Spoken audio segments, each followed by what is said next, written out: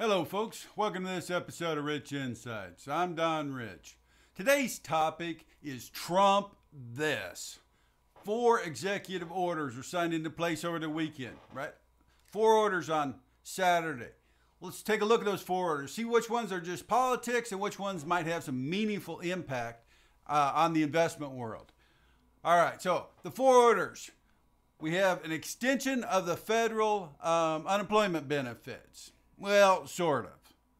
An extension of the payroll tax holiday. Yeah, again, sort of. An extension of the eviction moratorium and an extension on student debt payments. All right, so let's go through each one of those. Let's start at the top. The extension, the proposed extension of the unemployment benefits.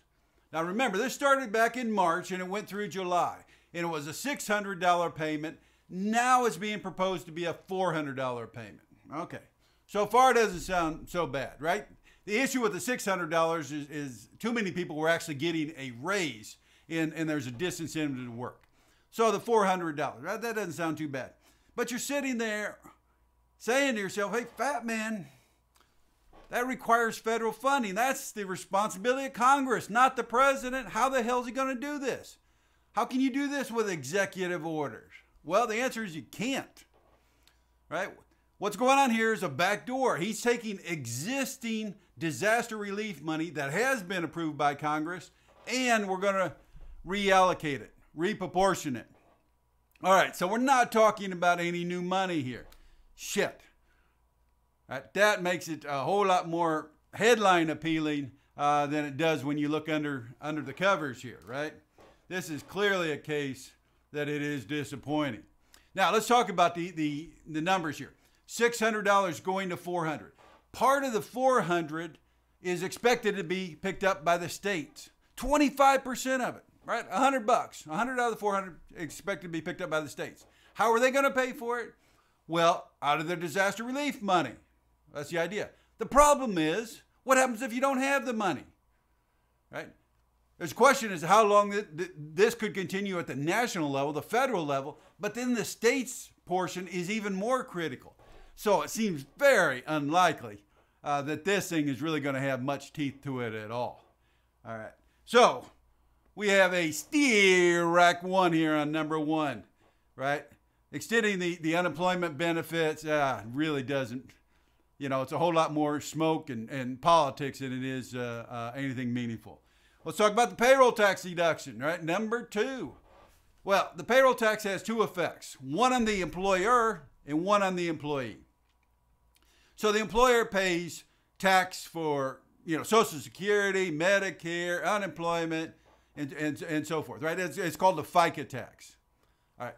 So if we give the employer a tax holiday, well, that's good for the businesses, but it's not for the consumer. Right? That money, I never see that money in the first place as an employee. So that's not going to have any effect on me. Maybe a little bit on the businesses themselves. True.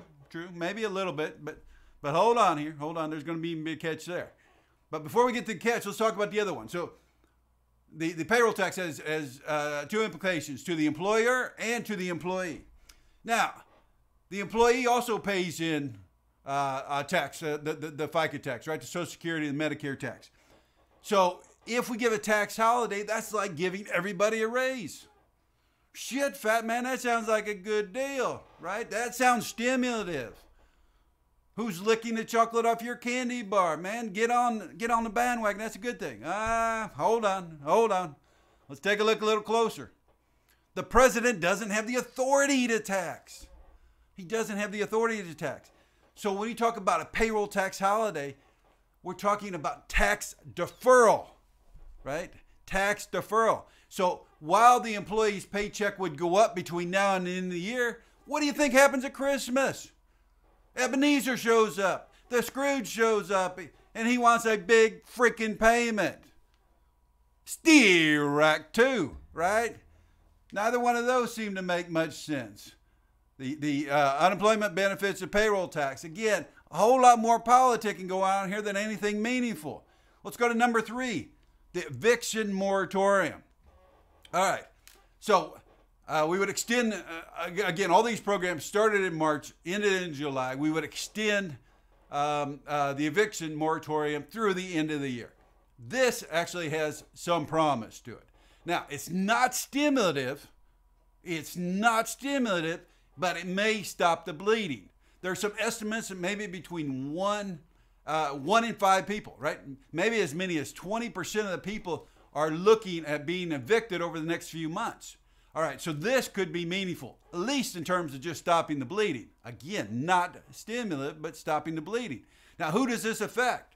Well, it essentially affects everybody because you have, of course, if you think of all the government housing projects, right? Everything has to do with HUD and Ginnie Mae and the federal, the FHA. All those, of course, would be affected by this moratorium. But also think about all the residential mortgages that you and I have with either Freddie Mac or Fannie Mae. So if we can't pay our mortgage, the government's not going to evict us. Again, we're starting to cook with bacon grease here, right? We're starting to get something, not stimulative, but it's at least moving in the right direction. What was number 4 here? Let's get number 4, the student debt. Okay, again, how I understand this is it's a student debt deferral, right? You would still have to pay off your student debt, but you wouldn't have to make any payments until the end of the year. Okay. All right. So there might be some interest exemption, but the principle, as I understand it, again, I could be completely wrong on all these points, but as I understand it, the principal portion of your payment would be delayed to the end of the year. That gives some stimulus, right, to a microcosm of the labor population, right, to a small segment, but it's moving in the right direction, all right? So for the eviction moratorium, we give that a small positive. Again, not stimulative, but might stop the bleeding. The student debt extension, yeah, again, a small positive. Okay, so the 800-pound gorilla here is not this. It's not this. The executive orders are going to get a lot of fanfare. It's a whole lot of politics, but it's a whole lot of BS. All right? There's not a whole lot of meat to this. There's no substance. For substance, we need Congress. We need to get these packages passed through Congress. Then you'll have something to get excited about. Not the executive orders we've seen over the weekend. All right, so that's our message for today. I'm Don Rich, and you just experienced a rich insight. I hope you've enjoyed it. May your beer be colder than the company you keep. We'll talk again soon. Thank you.